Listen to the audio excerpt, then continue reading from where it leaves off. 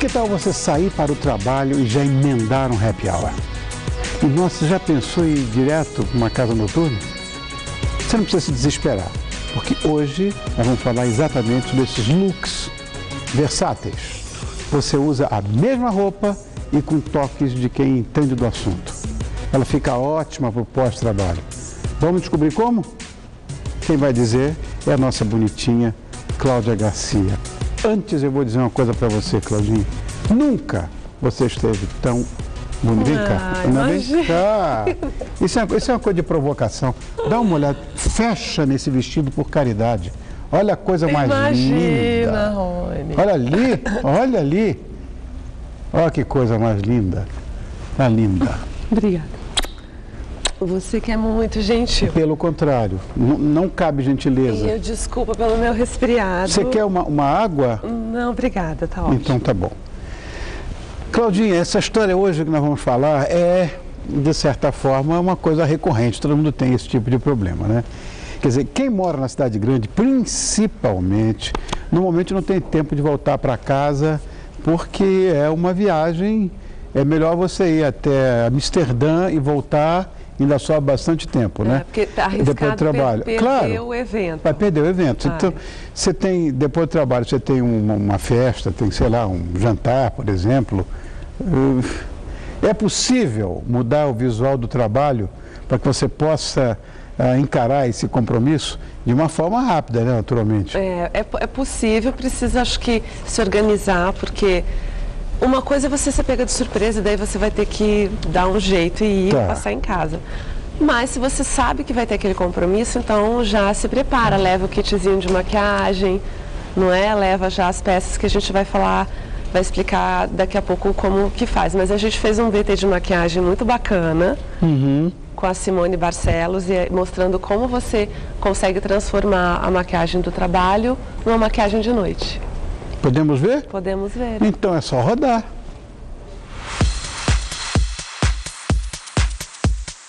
Oi, Rony, eu estou aqui hoje com a Simone Barcelos, maquiadora e consultora de maquiagem, e com a Gabriela Chiodelli, modelo linda, maravilhosa, que vai ajudar a gente a desvendar alguns segredos da maquiagem.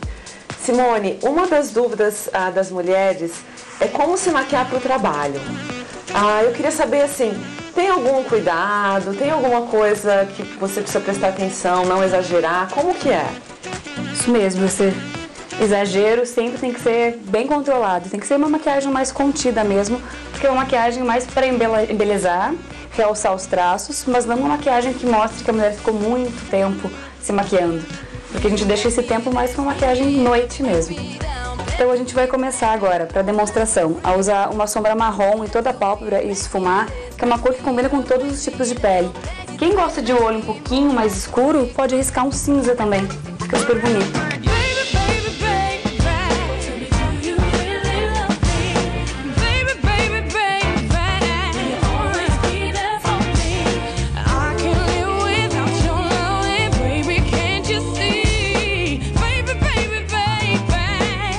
O olho também é super levezinho, então a parte de cima é legal fazer só esse esfumadinho, e agora eu vou realçar um pouquinho o traço de baixo para o olho parecer um pouquinho maior, porque a gente tinha colado com aquela cara de cansada, com o olho pequenininho, então é legal deixar ele um pouco maior mesmo. Não, esse truque de aumentar o olho eu uso, acho incrível. Porque funciona super bem, né? Então a gente umedeceu um pincel chanfrado, eu tirei um pouquinho do excesso da água para não ficar um traço muito grosso também, um traço bem fininho. É a mesma sombra que eu utilizei em cima. Gabriela, olha pra cima um pouquinho, então a gente vai vir aqui rente aos cílios.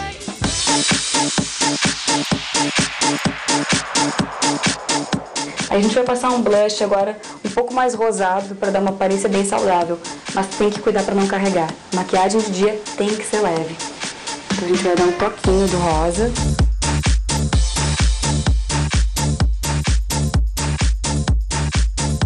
Agora a gente vai passar um pouquinho de rímel.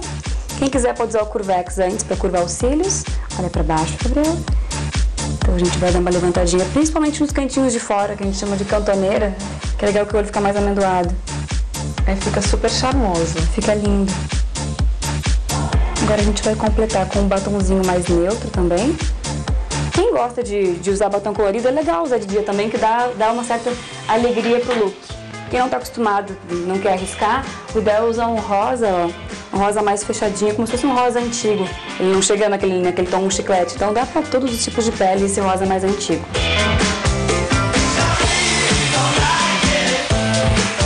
Então aqui a gente já tem uma maquiagem para trabalho pronta.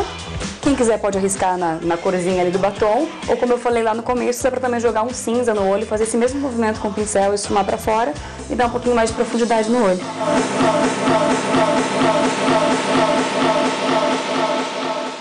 Simone, e se depois do trabalho surge um compromisso à noite, um teatro, um aniversário, uma festa, dá para aproveitar essa maquiagem? Dá sim, até dá pra fazer de uma forma bem rápida.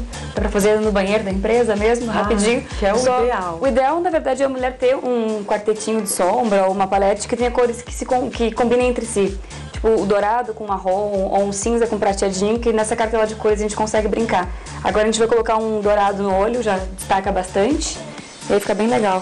Fica um look mais noite, mas sem exagero também. Pode fechar. Então a gente vai aplicar o dourado só na parte interna do olho, até a metade.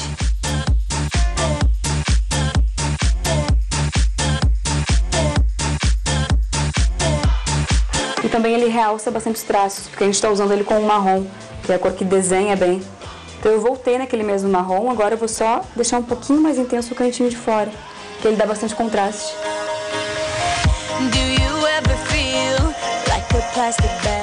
Aí a gente vai utilizar também aquele mesmo pincel chanfrado, um pouquinho da sombra dourada. Aqui a gente nem precisa fazer aquele pincel umedecido, porque é só um toquinho mesmo. Olha pra cima, Gabriela. Então eu vou vir no cantinho interno do olho para dar um brilhinho, como se fosse um ponto de luz, mas sem exagero. Aquele ponto de luz muito forte não é legal. Então vamos fazer um ponto de luz um pouquinho mais discreto. E a gente vai trocar o batom, que é uma coisa super fácil de fazer. Então a gente vai tirar o excesso no papel. Pode tirar de novo. E aí, como esse tom já é rosado, a gente vai aproveitar até o fundinho e vai passar um coral. Então ele vai ficar um coral mais rosadinho.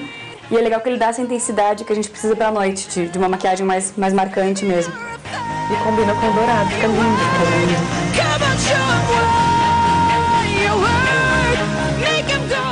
Até a pessoa que está com muita olheira, a gente pode caprichar um pouquinho mais na região da olheira. A mesma basezinha que a gente usou antes, tirar um pouquinho daquela profundidade que a olheira dá.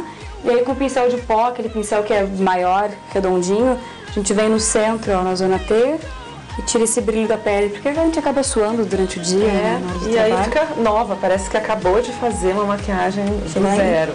Chega lá impecável. Linda, Gabriela, ficou linda, pronta para a festa. E é super rápido, eu acho que é uma maquiagem que todas nós conseguimos fazer. Ótimo, muito legal.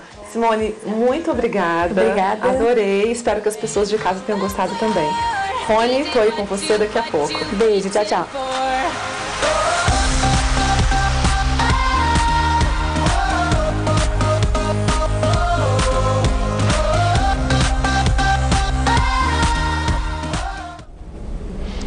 Daqui a pouco não, você já está. Já Tem uma coisa muito engraçada, Claudinha. A minha filha Alessandra, quando era pequenininha, e aquelas televisões eram enormes, né? Aquelas, quando eu vi televisão colorida e tal, aquela coisa. Então, quando eu comecei preto e branco também, que eu era menininho, tinha grandes, aqueles móveis. Aí voltou o negócio dos móveis quando veio a TV a cor, né? Colorida. Ela ia para trás da televisão ver como é que eu tinha entrado lá. Engraçado. Engraçado isso, né? Estamos juntos aqui. Tá, linda a maquiagem, Simone arrasou, modelo uma gracinha, tudo. Tá pronta a maquiagem. Só que vocês têm mania por cabelo. É verdade. E agora, depois da maquiagem? Cabelo pode ser um grande problema, porque o cabelo às vezes no final do dia ele desaba e vira uma coisa realmente sem forma. E cada mulher sabe o cabelo que tem. Então, assim, tem mulheres que têm o cabelo mais fácil, então vai dar uma escovada, já vai resolver, e outros precisam resolver fazer talvez um penteado. Eu trouxe umas imagens pra gente ver, porque eu acho que, assim, um coque, um rabo de cavalo, ele pode resolver muito bem o cabelo da noite. Vamos ver, criançada? Só passar aí pra gente dar uma olhada. O primeiro look, qual é? Mas aí também, isso foi feito durante 84 horas no melhor cabeleireiro do mundo. Sim, mas se a pessoa tem um cabelo liso, ela dá uma escovada e ela sabe fazer porque hoje em dia tem um coque, um rabo de cavalo, que ele é um pouco mais desestruturado. Ele não é tão arrumadinho. Então dá para dar um truque. E claro, com um produto de finalização. Aí é um solto que também ele já é mais bagunçado. Então se vai para uma boate, um lugar que é mais descontraído, também tudo bem, não tem problema. O cabelo, até eles falam, o maquiador fala podre o cabelo, podrinho. Mas tá muito legal. Mas fica bacana. Esse também é um bom exemplo, que brasileira tem cabelão mesmo. Então, dá uma boa escovada e passa uma pasta, um produto de finalização, ele já dá esse aspecto de mais arrumado para sair. Junto com a maquiagem, já fica bem bonita. Esse é um coque mais arrumado, aí eu acho que também vale um gel, alguma coisa para o cabelo ficar mais assentado. Dá para fazer, tem mulheres que conseguem fazer esses coques rápidos também. E eu já vi muita mulher também levar a chapinha pro banheiro e já dar uma arrumada rápida. Mulher tem todos os truques. Esse também é um cabelo que ele tá um pouco texturizado, então ele não é tão esticado também. A Scarlett Johansson até bem bonita. Você faz um topetinho assim, puxa, dá um voluminho, joga um spray e pronto. É que assim, precisa de... A mulher, como eu falei, a mulher ela conhece o cabelo dela, então ela já testou, ela já arrumou, ela já sabe o que ela consegue fazer mais rápido. Então assim, são algumas dicas, mas é claro que assim, quem tem cabelão sabe o coque que consegue fazer rápido. Ou um rabo de cavalo alto, que já fica com cara mais arrumada. Aí vai de cada uma. Aí falta pièce de resistência, que é a roupa. Ela foi, você disse, né, que tem que já saber o que vai acontecer. Será que é fácil transformar um look de trabalho num look um pouco mais formal, de festa? Tem que trocar tudo? Então, eu acho nada como... Claro, você tem um casamento, uma coisa mais... Não, aí já é outra coisa. Aí é outra coisa, você tem que ir pra casa, tem que ir no salão, não tem jeito. Mas é uma festa que dá para você se arrumar, tem alguns truques. Aí é uma roupa que dá para você... Por exemplo, se você está no trabalho de tailleur, que é bem o paletózinho com a saia, não é exatamente esse, mas é um parecido, você consegue tirar o tailleur de cima, a gente vai ver na sequência, e ficar com a blusa, que é uma blusa mais de festa, ou levar a blusa e trocar só a parte de cima e ficar com a saia, troca a bolsa e o sapato, pronto. Você já fez a maquiagem, arrumou o cabelo, tá pronta. Esse também, que é um look um pouco de trabalho, que é uma calça mais de trabalho, bege, com um blazerzinho, um casaqueto. Aí depois você tira, a blusa ela tem um certo brilho, coloca um cinto também que tem um brilho, põe uma carteira de paetê, por exemplo, já muda completamente. São pequenos truques. Aí tem duas vezes, que é ela também com o blazer e depois ela sem, que a blusa põe um colar. São toques. Para transformar o look inteiro já é mais complicado. Esse, por exemplo, é a mesma história, porque o blazer, ele dá uma cara de trabalho pro look. Você pode usar ele fechado ou até trocar. Nesse caso, ela está com a mesma blusa, mas poderia ser uma outra blusa. A saia é um pouco mais de festa, arrumada. E o sapato também, depois no final, a carteira, ela dá essa diferença, o acessório. Aí é uma roupa de trabalho que ela aproveita a blusa e depois ela troca, coloca a saia longa, que aí acho que muda bastante também. Nossa, como... Fica bem mais chique. É outra coisa. É outra coisa. Aí é a saia de couro que ela tá com um cardigan no trabalho, que é um pouco mais formal. E depois ela troca o sapato, coloca um sapato mais moderno, uma blusa preta, de renda, transparente, que é bem de noite. Então também é trocando só uma peça. Agora, essas coisas do tailleur, do terninho, que as pessoas... que eu tô com essa mega roupa aí. Isso aí é a ideia que você queria transformar? Então, eu trouxe essa, até para dizer assim, as mulheres que precisam trabalhar de terno. Né? Muitas precisam, que são advogados, enfim, trabalham em empresas mais formais. Ela pode ir com o terno dela, preto, ou cinza, ou azul marinho, o que for. Eu acho que o mais escuro, se ela for sair à noite, é o mais indicado, então ela escolhe o mais escuro à noite. E aí depois, ela não precisa ficar com o paletó, ela tira, aqui, claro, esse colar ela vai colocar depois. Então vamos supor, ela tira o blazer, deixa eu colocar aqui, e aí ela tá com a calça e uma blusa que é uma blusa que tem um brilho, que poderia ser qualquer outra mais chique, com transparência, ou com um brilho de um cetim, enfim, ou com um decote, se ela preferir. Mas enfim, uma blusa de saia à noite, ela põe aqui, no caso, um colar, pronto, aquilo que era o terno virou uma outra coisa. Aí ela coloca, tira a bolsa que é do trabalho, que é a bolsa grande, e coloca a carteira, que ela pode até carregar junto. Na hora que ela for para trabalhar, ela já leva junto, numa sacola ou junto. Pronto. Um sapato, que está aqui. O sapato é meio...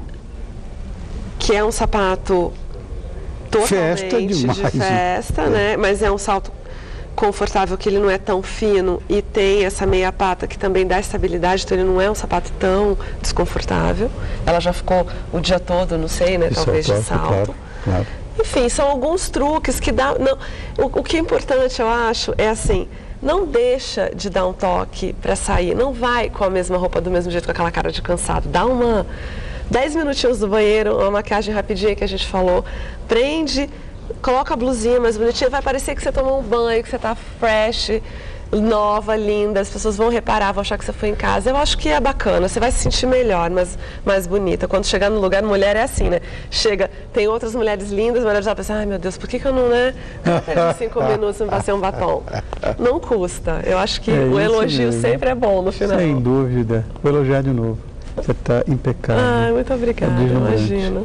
Claudinha Garcia, nossa companheira, quando o assunto é moda, está conosco todas as terças-feiras, que é o dia do Visão Feminina, e como se não bastasse, ela ainda dirige a redação da revista que é referência quando o assunto é moda em nosso país, que é a Revista Manqeuim.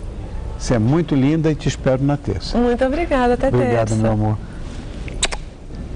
Toma conta dessa gripe. É assim, 5 dias. Quando ela começa a melhorar, aí vem tosse, mas resolve. Já está no final, graças a Deus. Está no final. Beijo, meu amor.